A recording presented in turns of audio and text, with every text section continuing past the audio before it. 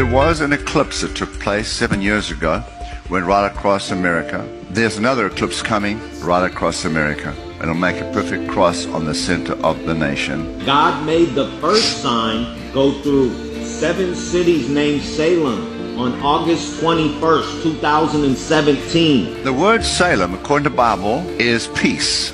So God is saying 7 times He offered peace. The next eclipse is coming. It goes through several cities here, particularly Nineveh.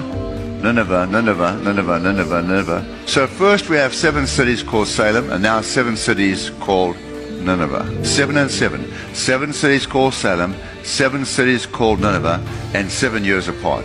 Right in the center of the cross is a city called Rapture. What is God's message? He's coming very, very soon.